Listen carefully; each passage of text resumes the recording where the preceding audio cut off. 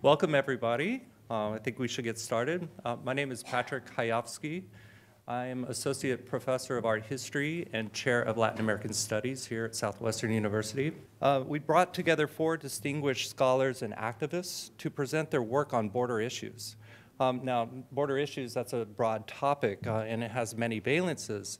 But the presentations today and tomorrow will cover many angles. And while they are sure to answer some lingering questions, they will also offer some new ideas. And as far as I know, this is the first kind of symposium, at least this kind of symposium at Southwestern University on this campus. It arose from student interest in this issue, which stemmed from our large Latino population and sparked also by recent news and immigration. As well as our regard for Southwestern's position as a liberal arts campus in Central Texas, so close to the border. The symposium comes at a time when Latin American Studies, the program in Latin American Studies, plans to incorporate border studies into its curriculum.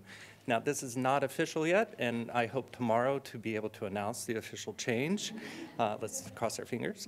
But our goal is to provide a venue for faculty, students, and the greater community to share perspectives and to explore disciplinary pathways toward understanding what it means to be on the border.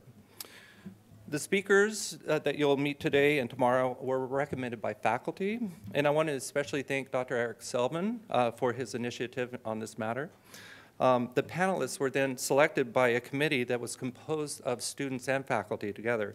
And I'd like to give a special shout out to our student committee, Guillermo Alvarado, right here, Torre Vasquez, yes, they're around here, and Meili Crazis. Thank you very much for helping out. We sought to form a panel of distinguished speakers who could express a variety of angles into border studies and who balance both academic and discipline and activism. You can, hopefully you all have a program. If you don't, there's some floating around. You can take a look at the program for the schedule and biographies of our presenters. At the end of each talk today, we will have some time for questions and answers, and today's guests will actually return tomorrow for a full panel discussion. I want to offer a couple opening comments about border studies in Central Texas and what this can mean to Southwestern University in particular. The term border, of course, really most often conjures the US-Mexico border. But border is not just a geographic location. It is an embodied identity found within the United States. To be on the border is not only to encounter 2 or more intertwining languages and cultural traditions, but more fundamentally, but more fundamentally, it is to possess more than one perspective, to have an identity simultaneously between cultures, and to find oneself often between competing viewpoints and attitudes. In full optimism, though, we see this as enabling a better future, as the border offers a unique transnational perspective that negotiates between worldviews and politics and between history and culture. The initiative to add border studies to Latin American studies at Southwestern grew organically from student interests and faculty strengths. But it is also a movement that reaches well beyond our campus. A similar initiative has recently been articulated by our colleagues at the University of Texas at Austin. In fact, our keynote speaker tomorrow, Dr. Nicole Guidotti Hernandez, is Associate Director of the newly expanded Center for Mexican American Studies, or CMAS, at UT Austin. This center has advanced its role as an interdisciplinary department that includes much more than Mexican studies, particularly the growing demographic of Latino populations in Texas and the greater United States. We'd like to see this new shift as analogous to our inclusion here at Southwestern of Latin American and border studies. We have also followed the lead of Charles Hale, the director of the Teresa Lozano Long Institute of Latin American Studies, or LILAS, at UT Austin, who in a recent article articulated a reformed vision of Latin American studies. For no longer can Latin American studies be an academic discipline shaped by the interests of the North, that is, by scholars who frame the study out of US political and economic interests.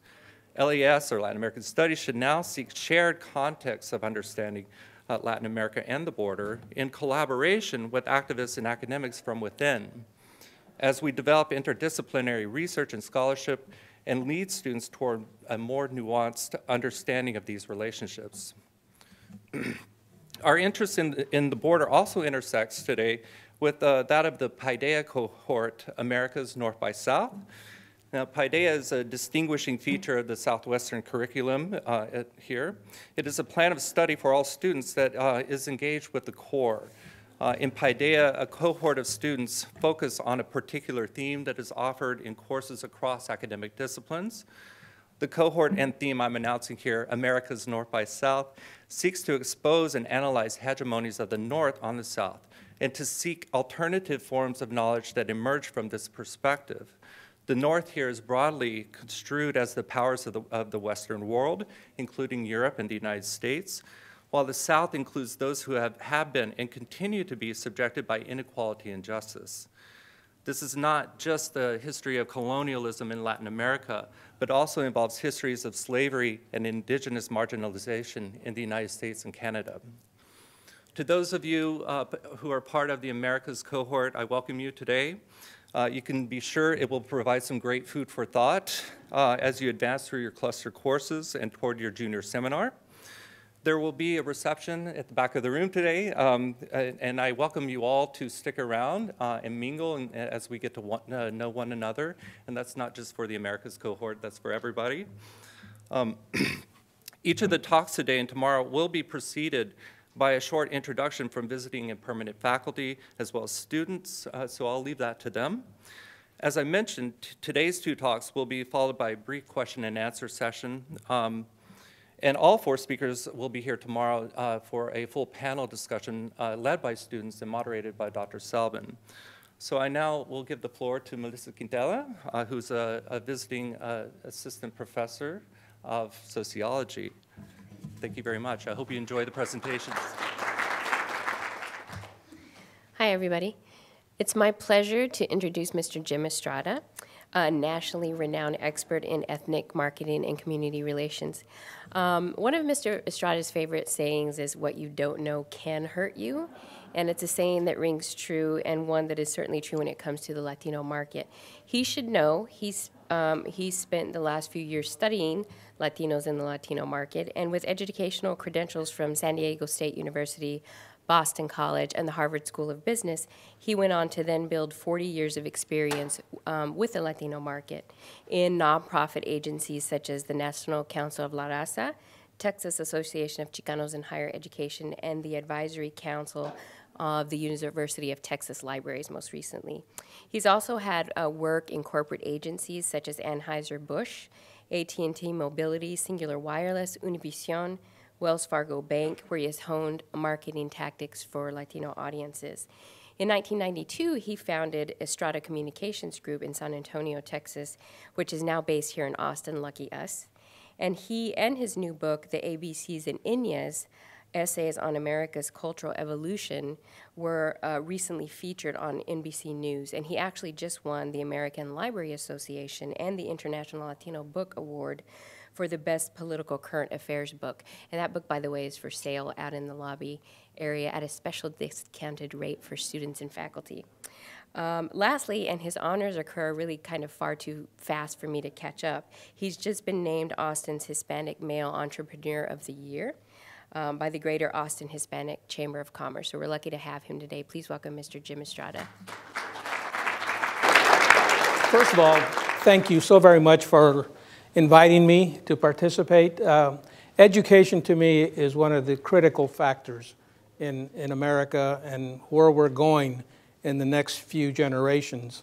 And anytime we have an opportunity to interact with students, to me, it's a labor of love and something that I really look forward to, and today was no exception. We had a great discussion with one of Melissa's classes in sociology, and then I had coffee with a few select members of the group who thought it important enough to share some time and exchange some ideas. So thank you again very much.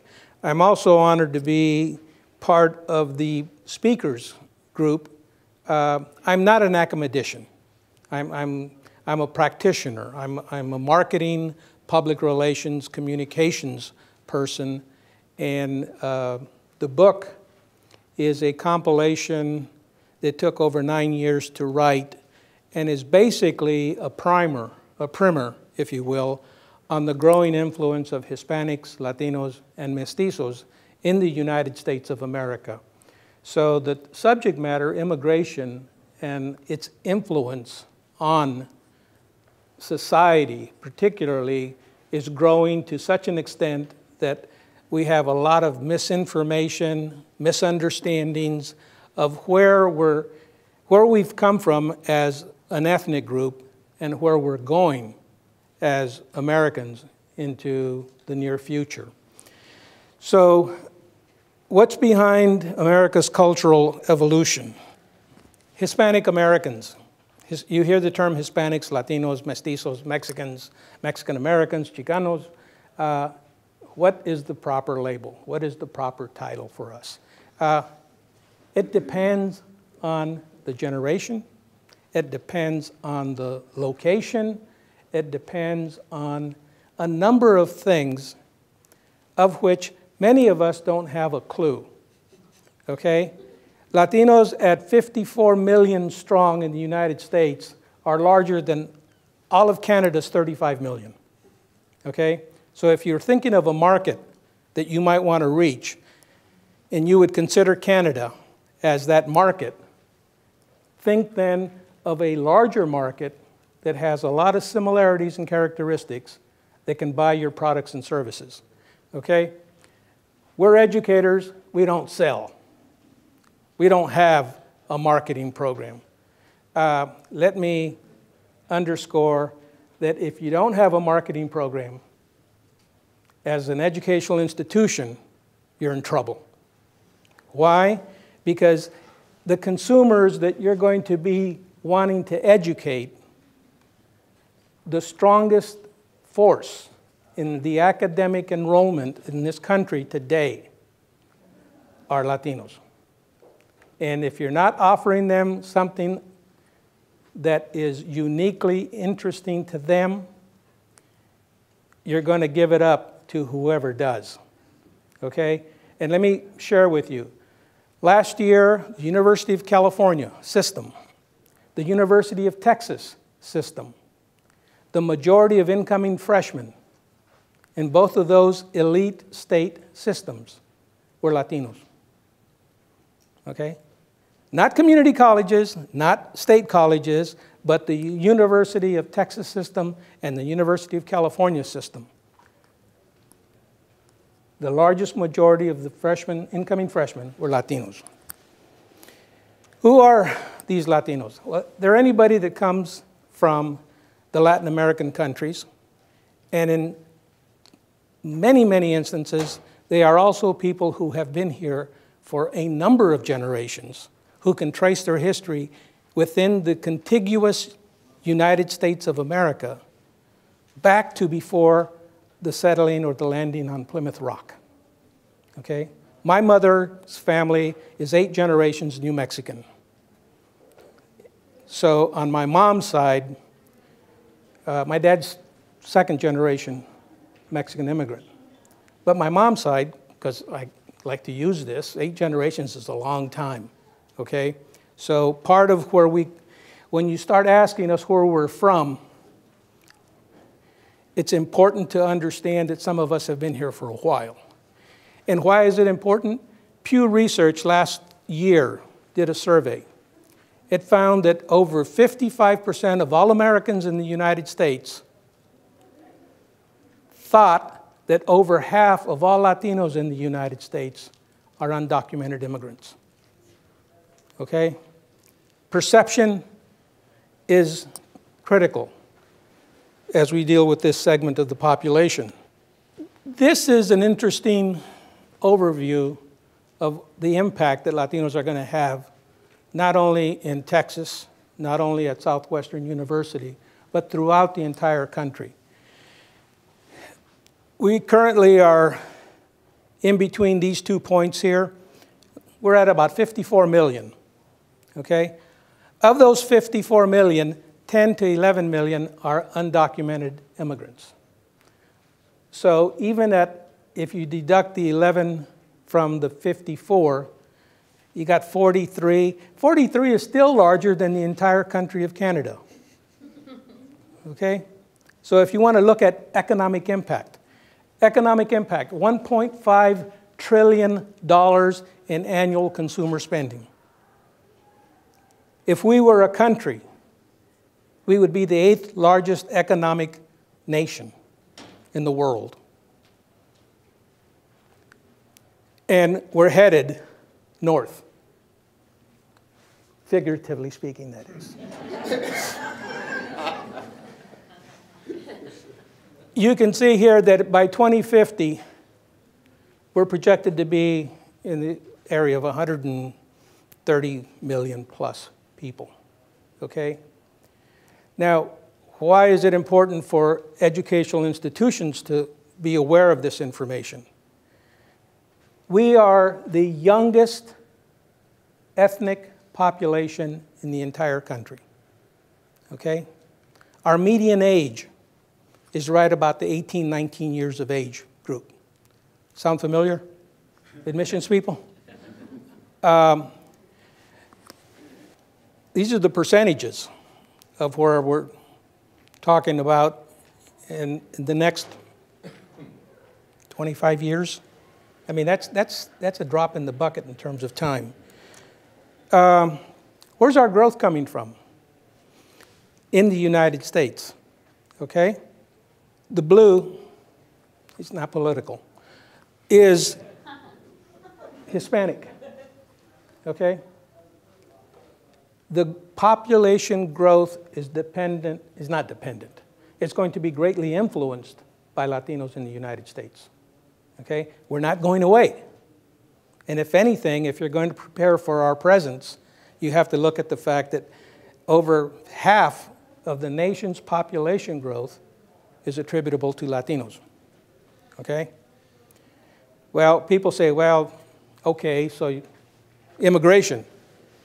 Well, not necessarily. We do have a higher birth rate, okay? Kids to us are important, so we have lots of them. Actually, we have about 3 point something per family, okay, of children. It's not, the number of kids that we have today are not like when I was a kid, okay? I'm one of 8. And in the agrarian societies of the world, children were workers. That's why we had lots of children. There's no truth to the fact that if we had 8 to 12 that we'd be saints and go to heaven as Catholics, okay? But migration versus natural increase is something that you should get a grip on, because if we're going to be talking immigration here in the next 2 days, that's not where our growth is coming from. And with the economic impacts of the country the last few years, immigration is playing even less of a role. So as we hear people talking about we have to secure the border and we have to do a number of things to stem immigration into the country, I'm confused, okay? And I'm a former television news reporter. I covered these things for years. I don't understand how creating the fear of the brown horde justifies the kinds of expenses that we're making. But that's a political statement. It has nothing to do with the presentation here. Age, I talked about age. 1/4 of our population is under 18, okay? We're the largest K through 12 population in the state of Texas. We're the largest K through 12 population in the state of California. New Mexico, Arizona, Colorado, okay? Those kids are going to be looking for places to go to undergo higher education opportunities. Who's going to be ready for them? 65 and over. The white population in America is aging comparatively at a very fast rate compared to Latinos. We're young. And young means we're the fastest growing consumer, we're the fastest growing taxpayer, We're the fastest growing voter. We're the fastest growing workforce members. All of these things have repercussions. And if we get all the planets aligned as a community, we're going to have a tremendous amount of influence on the direction this country is taking. Perhaps not in North Dakota or Wisconsin or New Hampshire or Maine, but if you look at the top 10 markets in this country, Los Angeles, New York, Houston, Miami, there's going to be a concentration of us in each of those top 10 markets that's going to have economic repercussions. Who are these Hispanics, or Latinos, or mestizos, or Chicanos, okay? 2/3 of the US Hispanic population is of Mexican heritage, okay? Should be very important to people along the border states, because the Mexican population in the United States is creating a reinforcement of pride in language, in culture, and in heritage among those Latinos, those Mexican Americans who were born in the United States and didn't have the value of being raised in their own culture. Okay? There's a resurgence then on the part of Latinos in the United States. And I'm talking to you from a marketing standpoint. Okay? This is what I've been doing for the past 25, 30 years, is marketing, ethnic marketing, more specifically. And it's the fastest growing segment of the corporate community. Additionally, ethnic media and Spanish language media is also the fastest growing segment of the media industry. Okay? Anybody have an idea what the top rated news network is in America today?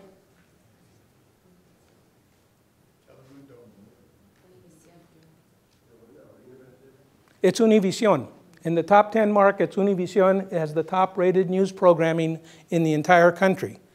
And if you look at the top 10, and we'll look at that in a second, you look at the concentration, Latinos in 1940 were 20% urbanized, 80% ruralized in the 40s. Okay? Today, we're 90% urbanized and 10% ruralized.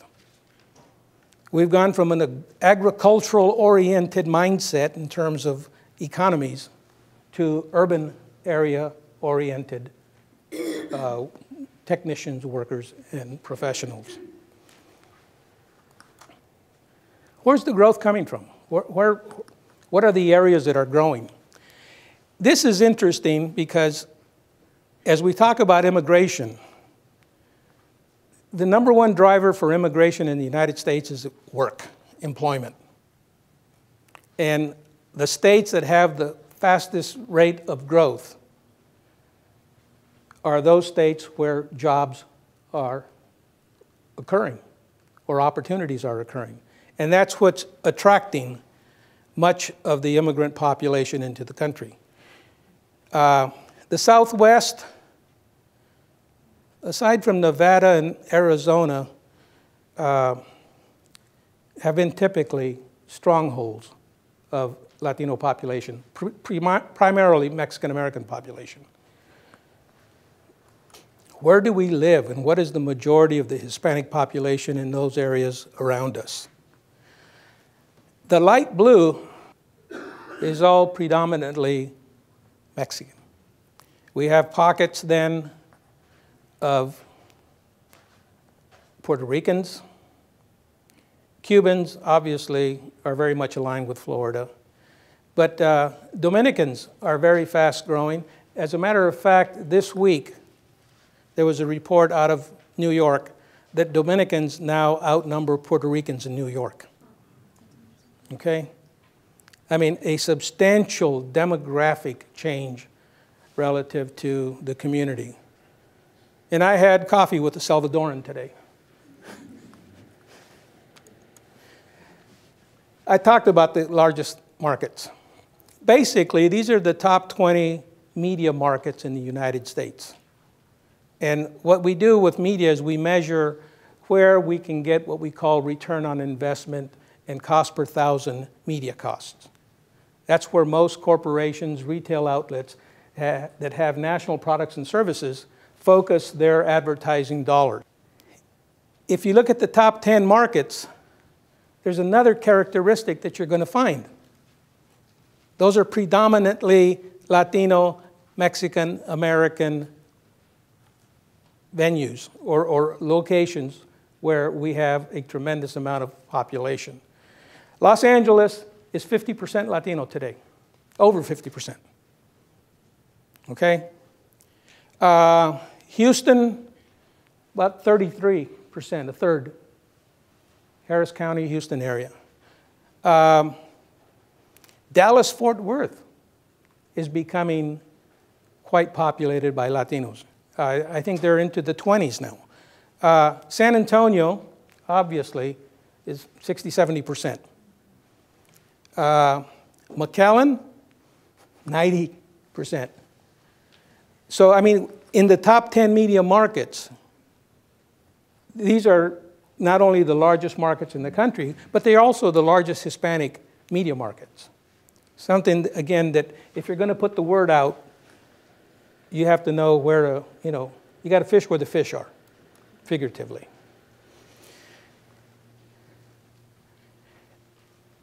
Latinos work, okay? There's a stereotype that's existed over the years about many of us catching a few Z's under a cactus tree, okay? Ironically, Latinos do nap, okay? They take siestas. It's part of the culture. But recently, research has found that siestas are some of the best rejuvenating exercises and pastimes you can have in the workforce. A lot of the high-tech companies are actually putting in dormitories where their employees can come during the middle of the day to take a nap. So that's an aside. Labor force, okay, the red is US, the general US population, blue is Hispanic again. Look at where we are. We're in the workforce at a higher rate than our white European counterparts. Okay? Do we make as much money? No. Okay, given, that's a given. But also how much you make and the quality of life that you lead is relative. Most of us Latinos will say to you, I may not make as much money, but I enjoy the hell out of what I got. And I'd rather spend time with my families and with my kids in an ungated community than have to have people checked in and out of my neighborhood by virtue of me living in an upscale location. Males, 76%. That's dropped a little bit since the economic recession, okay? It's probably about 69% now. But even at that, it's probably still the highest level of labor force participation. Look at this. Equal. Do we make as much money? No. Do we stretch our dollars? Definitely. Do we buy upscale, high-quality goods? Definitely. At Anheuser-Busch, Budweiser and Michelob are considered premium beers. Okay? They're hardly ever discounted. And you pay the greatest amount of money for a beer product to buy a Budweiser or a Michelob. Okay? Guess who we sell the greatest amount of Budweiser and Michelob to in America? Proportionately, Latinos. They will buy up. Okay? Toyota is the #1 selling automobile in the United States for Latino consumers. And most Latino consumers buy the upscale Toyota model. Okay, basically what I was trying to do is give you an overview. Some of this is repetitious for many of you, It's redundant. But on the other hand, like I said, I'm from a marketing background. And from a marketing point of view, we have a rule of thumb. A commercial or information that you want to share with people doesn't begin to take effect and sink in until you've heard it 7 times. So if this is redundant, I hope it's 7th or 8th time you've heard this. Because part of this process is that we have to demystify the information that's out there about Latinos. Because if we do a survey of attitudes that we have developed by virtue of the media, the movies, the news coverage, we don't have a very positive impression of Latinos, okay? I still get today comments like, gee, you speak English quite well. Well, I went to some of your better universities and competed with students in each of those universities, so I should be able to speak the language of this country quite well. Does everybody? No. But not everybody is in a position that most of us aspire to, okay? The competition is going to get stiff. And for you, what I spoke to the class earlier today was a topic that I've been talking about across the country for the past 6, 7 months. It's the economic argument for ethnic studies, okay? Ethnic studies is very important to us as Latinos. It's very important to us as African Americans. It's very important to us as Asian Americans, okay? But it's more important to non-ethnics. Why? Because you're the ones that are developing the outreach and crafting the messages that you want these growing segments of the population to hear, understand, and relate to. And if you don't do that, you as faculty and administrators, you're not going to have the ability to pull in as many people as you want. Those of you who are students in the class, in the audience, you are going to go out into a workplace, into a marketplace that has demographically changed scads. We probably have had the greatest amount of change in the most compressed amount of time frame in the history of this country. We have people now that are getting information from a variety of sources in a matter of seconds.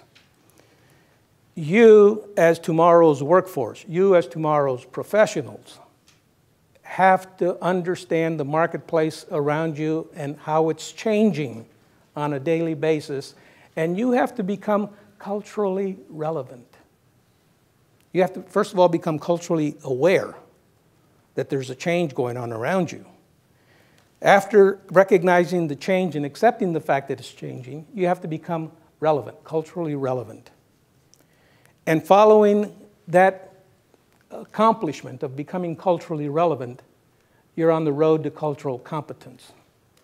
And once you're on that road, we can have waves and waves and waves of immigration. All those people are not going to be as well-versed as those of you who demand from your colleges, universities, and faculty members an education on the changing ethnic makeup of this country. Questions, comments, thoughts, opinions, criticisms? I was in television and marketing for 25 years myself, so your presentation was ringing very true to me and it's terrific. Thank you. A question I have, though, insofar as your research, I was thinking when you said you're on your mom's side, they had lived in the state of New Mexico for 8 generations. Is there a point in your research where, through generations born in the United States, you see these people as Americans whose ancestors came from a Latin country and they become Americans? And I was thinking, I had a coworker whose grandmother came from Mexico, and she became upset with her granddaughter, my coworker, because her Mexican was so poor. Her Spanish was so poor that her Mexican-American roots had been sort of lost, and she considered herself fully an American. So I was wondering, is there a point where you say there are no longer Hispanics in your marketing sense, and just more like Americans? Does that make sense? We have a model of acculturation that shows recent immigrants being the least acculturated to new Americans being partially acculturated to full Americans. I, for one, could probably pass for a fully acculturated Latino, Mexican-American, because I have learned how to be an American, how to dress, how to present myself, how to order, how to eat with the little fork instead of the big fork, okay? All the social skills you need to be considered acculturated. But Latinos are going to be the first ethnic group in the history of the nation that aren't interested in acculturation, okay? The story you tell happens to, it's anecdotal, and it happens to a lot of Latinos who wanted to acculturate in years past. They gave up their language. They tried not to show an accent. They started to dress differently. And they started to forget a lot of their cultural heritage, okay, on purpose. Why?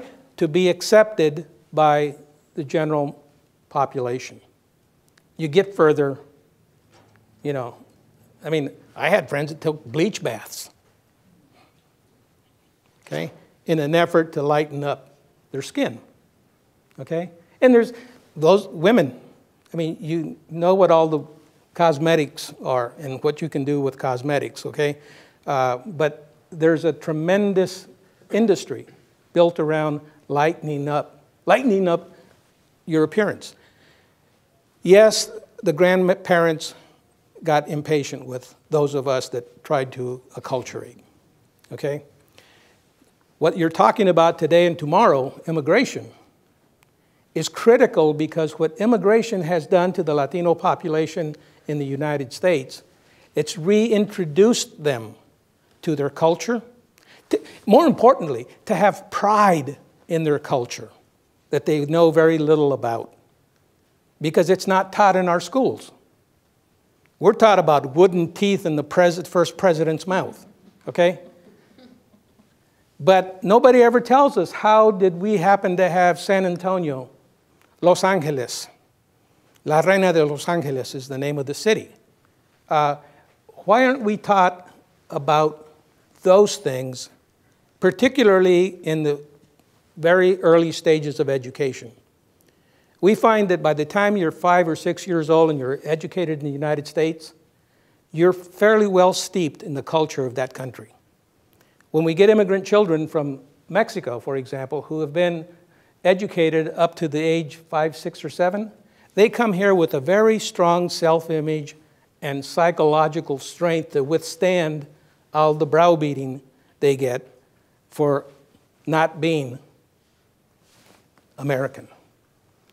So all this process, and I think the other speakers will get into this at quite some depth, is that immigration is having some tremendous impacts.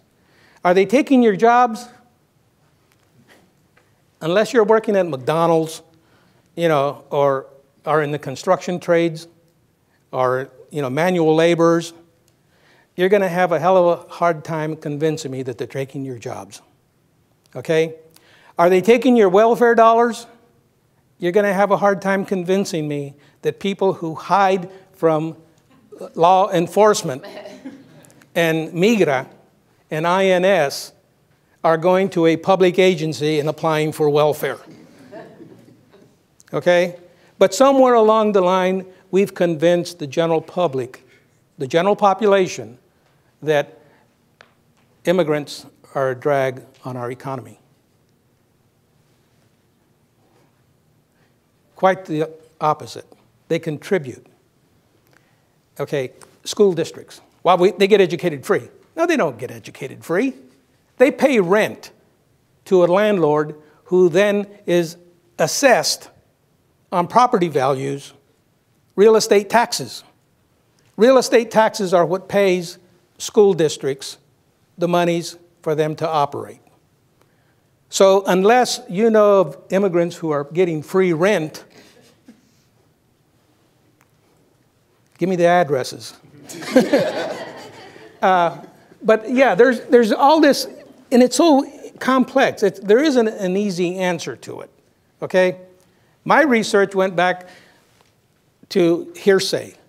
My great-great-great-great-grandfather in New Mexico, they didn't have records. That's as far as I could get. But there's other people that are finding information that is explaining the fact that the trend towards acculturation isn't as defined as it used to be maybe a generation or 2 generations ago. Yes?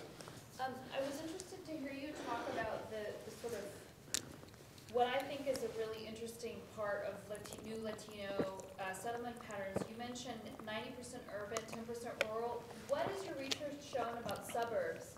I was talking with a colleague who does work in Chicago saying that a lot of the new second generation Latino immigrants are growing up in places like Oak Park and Elk Grove and sort of outside of the urban core. So could you talk more about that? Very briefly, so I don't get into, tell me where we are in time-wise. There's a new process or a new phenomena taking place in the United States right now. It's the invasion of the fresas, okay?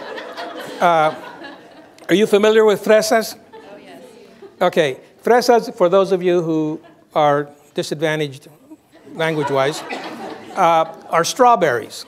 And strawberries in Mexico refers to people who have an easy life, okay? The I-35 corridor is more or less one of the fastest avenues into the heartland of the United States.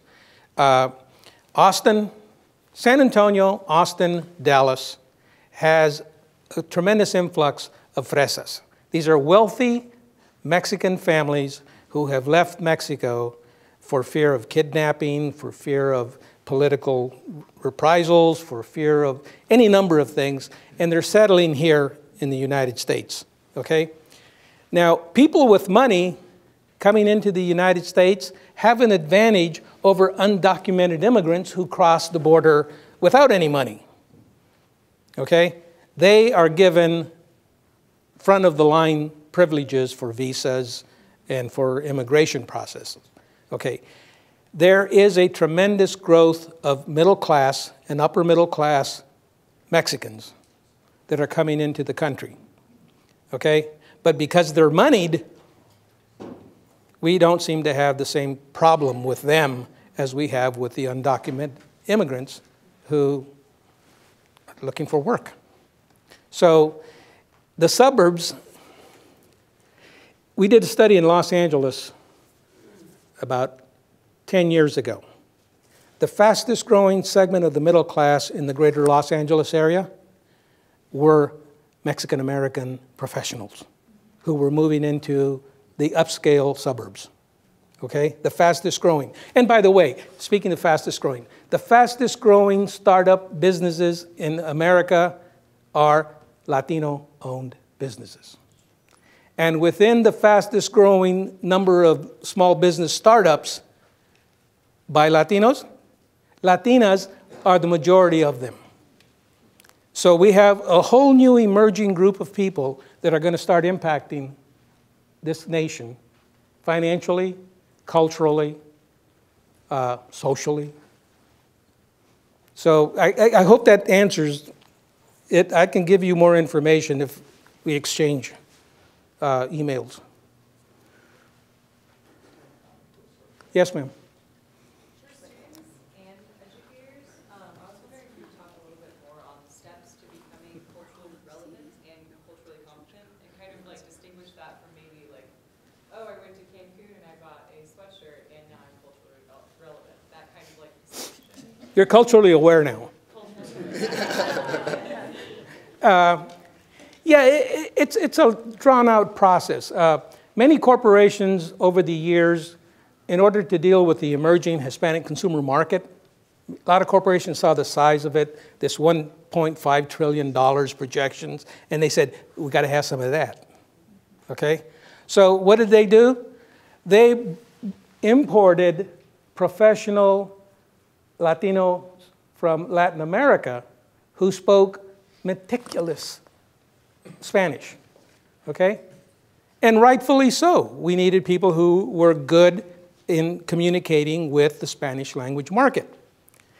The trade-off, when we talk about cultural relevance, is that if you haven't had the Latino experience in the United States and you come from Latin America from a whole different class structure, you might as well be white and not speak any Spanish because you're going to have this, okay?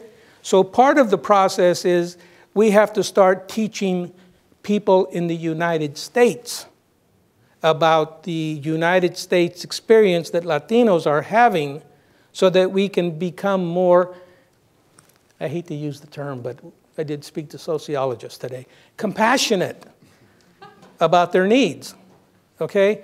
And compassionate, in my mind, translates in marketing to dollars, revenue, and profit. So the more profitable you want to become, the more aware you become. The more aware you become, the more relevant you can be. And the more relevant you can be over a period of time makes you culturally competent. So the process is perhaps ethnic studies starts in junior high school, or perhaps even in elementary through social studies. But the whole idea being is that by the time you graduate from college, if you have not been exposed to the demographic changes that are occurring around you, you're going to have a heck of a time convincing someone to hire you so that you can, help them become profitable. And I use the term profitable, even if you're in a nonprofit environment, you rely on foundations. You rely on decisions made by politicians to free up monies. So the whole idea is the more intelligent we become about our ethnic surroundings, you, the students and faculty, the quicker we're going to get to that cultural competence stage. I don't think you have to be Latino. I don't think you have to be from the United States. If you have competence, cultural competence, you can learn things, but you have to have that key to unlock the mindsets of people who, for the most part, go under the radar. 2 more minutes. 2 more minutes. One more question. Yes, ma'am. Beyond consumer marketing, where it's like for $1, how do governments, like local and national, what do you think their response should be in that marketing and communications piece to this growing demographic? My favorite subject. The political community in the United States, the people who set policy for local, state, federal government, also have to become culturally competent, okay? We cannot have political parties throwing themselves at our feet for our support without the ability for us to say we want to select our own candidates, okay? And the political system in this country is set up in such a way that the Democratic National Committee, the Republican National Committee, will determine who's going to be the candidates. And then we have to take them at their word as to who's going to do the best job for our communities. I'm sorry, but my notion is that people who understand our communities are going to do the best job for us. And if that means we have to start electing Latinos to represent us, what's wrong with that? I mean, we've had white people elected for centuries, and look where we're at now. So give us a shot. Let us mess it up. Thank you so very much.